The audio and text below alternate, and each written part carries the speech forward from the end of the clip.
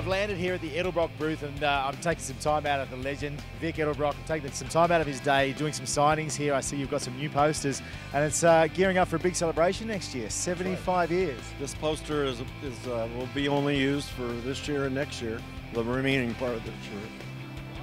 It's a timeline from 1938 up to present, and on things that we've done, product that we've introduced. It is amazing to look through. I've just been kind of flicking through from the years at your dad, where he sort of started out, and all the way through to the first fuel injector in 1979. It was the year I was born. I mean, you guys have been doing so many amazing things for so long, and this is a fantastic poster, and it sort of tells you all about it. Well, you know, that's what it's all about. And in this business, you gotta stay ahead. Can't sit on your hands. You got to go out and make new product. You know, and there's times that you make something that maybe doesn't follow through, and but get back up and go out and get something else going. Some pretty impressive milestones along this timeline here. Is there any that in particular stand out for you or have a special place with you? Well, I think you know,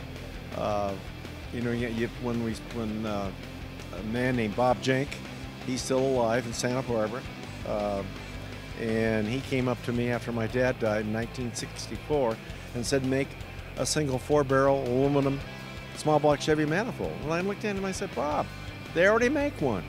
He says, I don't give a damn, you make one. And you know, and I said no, and it was on a Friday. I went, you know, for the weekend, and Saturday, Sunday I'm thinking about it, and I said, you know, maybe he's right. So I call him up on Monday. I said, Bob, we're going to make one. He said, good, make me 50 with my name on it. That's fantastic. That was a turnaround because we went from the 3-carburetor manifold, which was hard to set up, here's to a single 4-barrel, and surprised Holly and got them in the business. And that from there it just took right on off.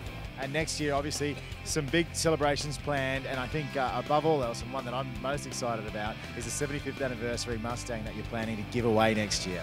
Yes, that is going to be a program, go across the United States, Canada. It'll be electronic. People can go through their computer and enter. They don't have to buy anything, just put their name in the pile. And we'll fix the car up with a nice paint job. It's going to, of course, have a supercharger on it. Of course. And we're going to put the Ford big wheels on it and tires, and stuff like that. And then we'll be presenting it at the SEMA show next year. So that'll be fun. And you're going to have a couple of 75th anniversary branded parts as well for next year as well. Yes, we've got air cleaners in here and valve covers with that, and you know, there's things what we're doing that really going in the right direction. Well, it's always a pleasure to talk to you, Vic. I'm not going to hold you up because you've got a whole bunch of people here that need your autograph right now.